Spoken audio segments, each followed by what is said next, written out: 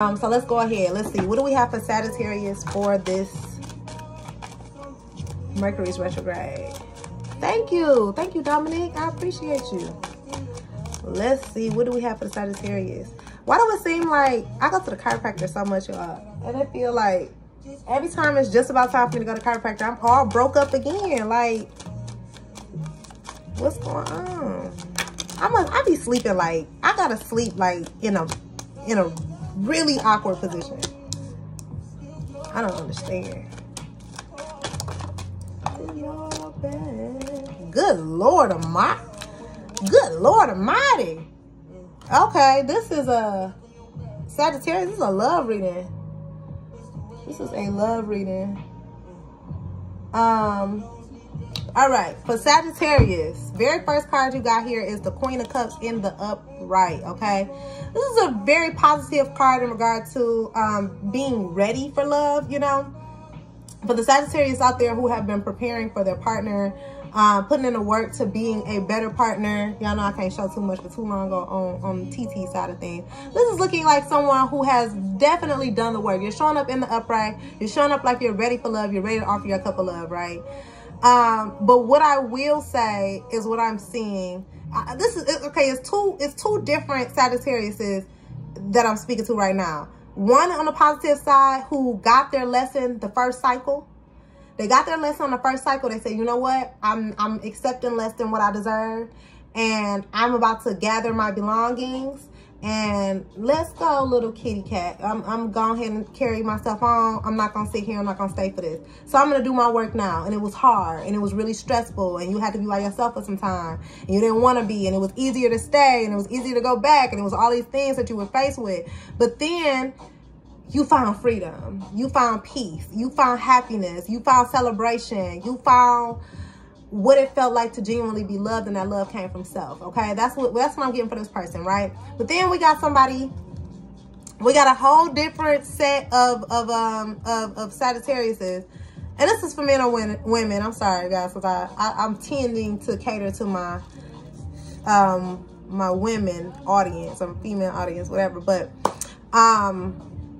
for the second group of people, you guys have refused the lesson, right? There's some of you out here who have refused the lesson. Y'all didn't take the hint that first go around. So you are still cycling in that energy of it feels better to stay than it is to leave, but you're being forced to rebirth. And if you ignore the rebirth, it's not helping anything. It's only prolonging the inevitable. So some of you out there really need to let go, because you are really, how can I say this? You are disrespecting the goddess within you. Like, or God, you know, whatever, God, goddess, whatever within you. You are disrespecting it yourself. You're disrespecting your highest version of self. And it's not, I mean, you're literally overworking yourself. You got this 8 of Batons here. You're literally stressing yourself out to no avail over a situation that is unequally yoked. That's what I'm getting from this, okay? This is for the second set. But the first set, who have done the work, who have detached already, who have gone through the ups and downs, they felt it, you know, they've journeyed all the way through the emotions and all that good stuff. It's a new beginning coming to y'all. But for the rest of you, y'all going through it. Y'all going through it, but y'all don't realize that the reason why you're going through it is because you're not making the right decisions. You know what you're supposed to do. You understand that this person is not on your level. They're not ready. Even if you chose this person, they're not ready. They're not ready. They could do it if they wanted to. Remember that, okay, Sagittarius? They have their cup, and they can offer it to you if they wanted to, but they don't want to. And sometimes that's the harsh reality we have to recognize. Everybody has the ability to do whatever. They have free will. You can do whatever you want to do in this lifetime.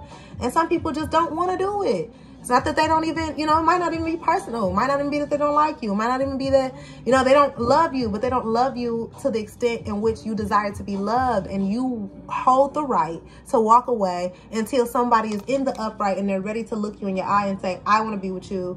I'm ready to do this. Whatever it is that you've been waiting to hear, you just accepting, you know, 4 out of 10, and the universe wants to push you to a rebirth so you can get what you want, okay?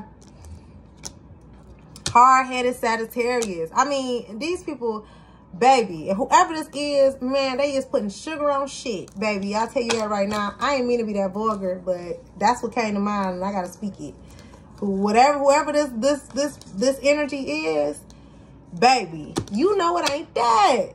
What's the problem? I mean, I get it, whatever, but you know it ain't that. Y'all literally are painting a picture to yourself and, you know, nursing yourself to sleep at night, telling yourself that, oh, it is this a flowery bed of ease, and y'all literally are not. It's not that, baby. They ain't that. He ain't that.